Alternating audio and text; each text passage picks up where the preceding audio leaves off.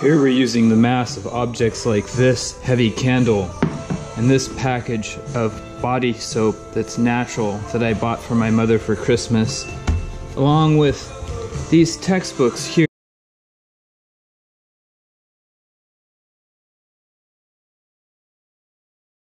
And here I'm flattening some documents, and it's an antique type of document, no paper check.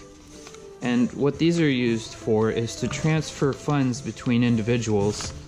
It's a resource-intensive paper method for transmitting funds, but one of the most useful. They were folded, strangely, from being in my wallet. So this mass compression effect, I started with a biology textbook here. This is the